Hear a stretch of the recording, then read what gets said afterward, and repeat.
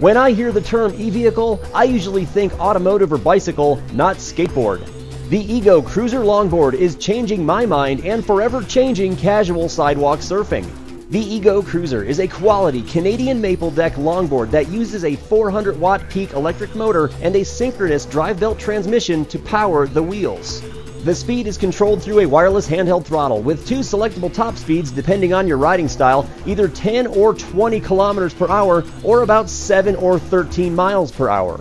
The top obtainable speed of the board is of course limited to several factors including rider weight, surface resistance, temperature, and riding style. With a full charge on the battery, the Ego Cruiser will easily get you where you are going with an estimated 30-kilometer range or just under 20 miles. The battery on the deck and on the handheld controller are rechargeable through a USB connection, and in a pinch, you can even charge the controller from the deck battery.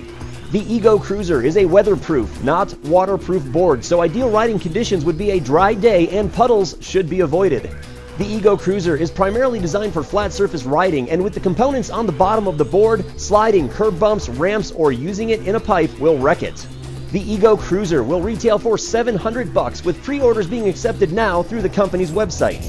I'm TK for TechT.